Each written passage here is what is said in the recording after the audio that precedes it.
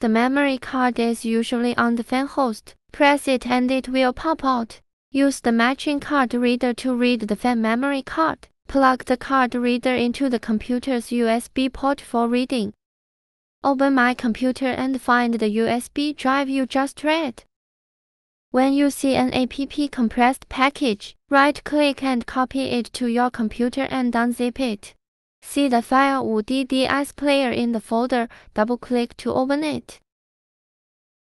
Click Next to install. After installation, you can see the software DDS Player on the desktop. Double-click the left mouse button to open the software. The software page pops up, and you need to select the fan model you need to convert first. After selecting the model, click Choose File.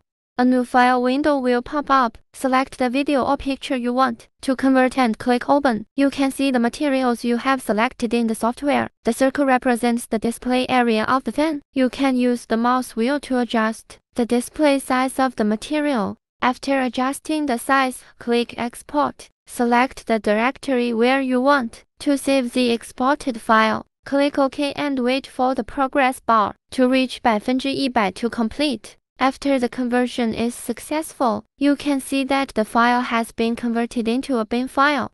Next, you just need to copy the bin file to the fan's memory card.